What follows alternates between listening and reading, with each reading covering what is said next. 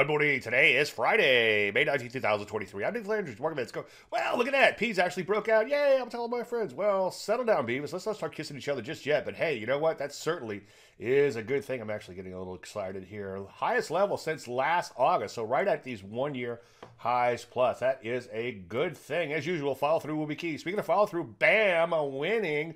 We had a little wedge here recently, and then now, bam, broke out of that bearish wedge. As you can see, nice little highs here, right around those 1 year highs too, just like the P's. In fact, they're accelerating a little bit more. Rusty bringing up the rear. Well, not quite just yet, but trying to get off of its buttocks down here. Energy still look toppy. I wouldn't rush out and short them, but they look a little questionable here down toward the bottom of their range. Food still look pretty good, but as I've been saying at Dodge, I'm really not a whole lot to get excited about there. Hardware, also known as Apple, breaking out to new highs. No big shocker there with the NASDAQ breaking out. Software, look at that, beginning to accelerate higher. And the one that I like to watch, the semiconductors, look at that, bam, winning, coming back from this slide that they had not that long ago. So what do we do? Well, now the market's breaking out. We should start seeing some setups on pullbacks. So get ready to get ready. Any questions, usual, Dave, DaveLandry.com. I'm Dave Landry. You start marketing in.